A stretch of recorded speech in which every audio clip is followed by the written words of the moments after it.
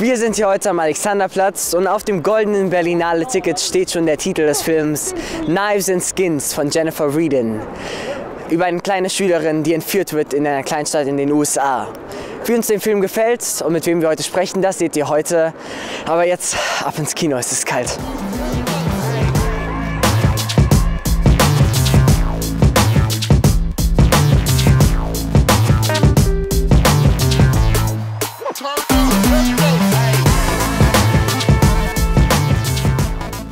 The film is called Kinves and Skins, and the motive is used multiple times in the movie.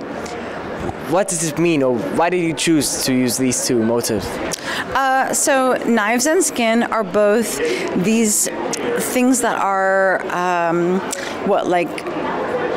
useful and can be dangerous or can be sensitive. So I wanted to make a film that was about things that were both dangerous and sensitive, and that's the title comes from that. Ich finde einige Szenen relativ verwirrend. Also zum Beispiel, es gab eine Szene am Anfang, wo das verschwundene Mädchen einem Jungen ins Gesicht mit dem Messer was reingeritzt hat und dann hat es plötzlich angefangen zu leuchten und ich habe den Zusammenhang irgendwie überhaupt nicht verstanden.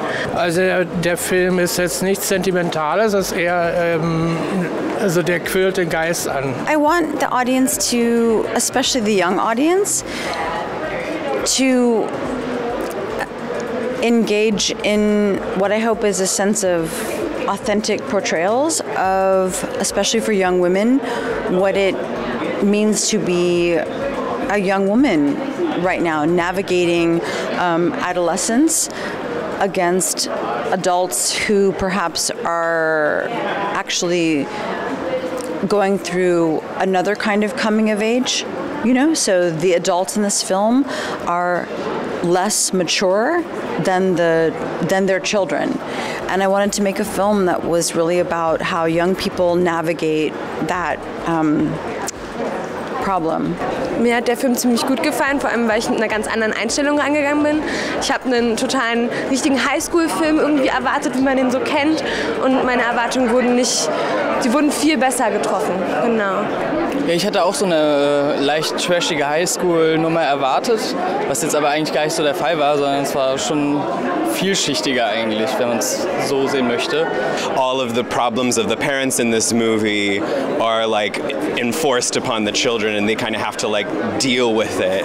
And it really does have a really nice focus on the girls in the film, and I really appreciated that.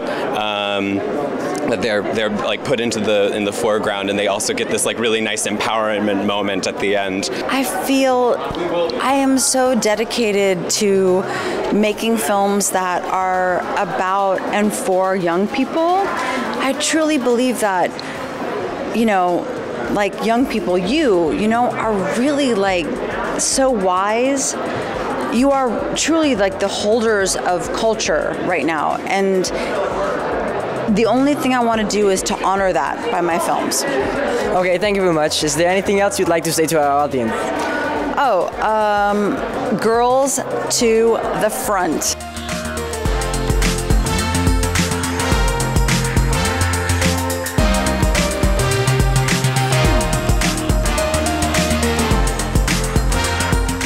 Hi, ich bin Kamil. Und ich bin Mohammed. Und jetzt wird es Zeit für eine kleine Kritik bzw. Bewertung. Wie fandest du den Film? Eigentlich doch schön, aber es war ein bisschen Unverständnis am Anfang, da ich nicht so gut verstanden konnte, worum es ging. Ich fand solche Szenen ein bisschen eklig und ein paar Szenen halt, ich war ein bisschen verwirrt, ich wusste nicht, was damit gemeint ist, aber außerdem der Film war cool. Also ich finde es cool, ich würde es 3 Bärchen dafür geben. Und du? Ich würde mich anschließen mit 3 Bärchen, weil also ich fand auch einige Szenen sehr verwirrend, beziehungsweise auch zu grotesk für mich. Aber ich finde, er hatte auch viele Stärken, der Film. Also von der Inszenierung gab es sehr schöne Momente, wo Licht und Musik und Make-up zusammengespielt haben und echt schöne Bilder zusammengeführt haben. Deswegen würde ich dem Film auch 3 Bärchen geben. Das war's mit unserer Kritik. Bis zum nächsten Mal. Tschüss. Ciao.